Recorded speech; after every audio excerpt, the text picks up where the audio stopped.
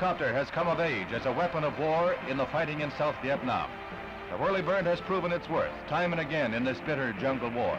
It has also won acclaim in rescue work, snatching the wounded and the helpless from almost certain death at the hands of the Viet Cong rebels.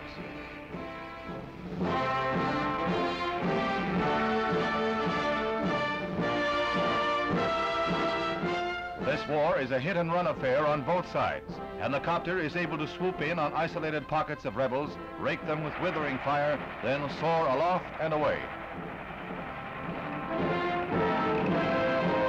When one of the copters is disabled, it is sometimes only a matter of minutes before another is on the scene to begin rescue operations. If repairs can't be made on the spot, the downed craft can be picked up by another bird from the nest and carried back to safety. It has been a long and frustrating war in South Vietnam, but when victory comes, it will be the helicopter that will be remembered as the weapon that proved itself.